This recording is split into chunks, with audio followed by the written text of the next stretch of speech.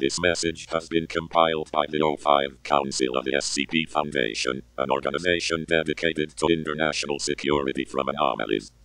An anomaly is any entity, object, or phenomena which violates natural law in some way, and are often extremely hazardous. The broadcast of this message means the SCP Foundation has failed to contain a powerful anomaly, and the end of the world is imminent. The end of the world has been signified by the blooming of flowers over more than 95% of the land on Earth, and a reduction in global violence.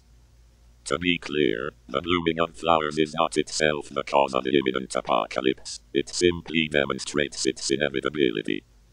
The exact nature of the incoming apocalypse is unclear, but it is expected to occur within 24 hours.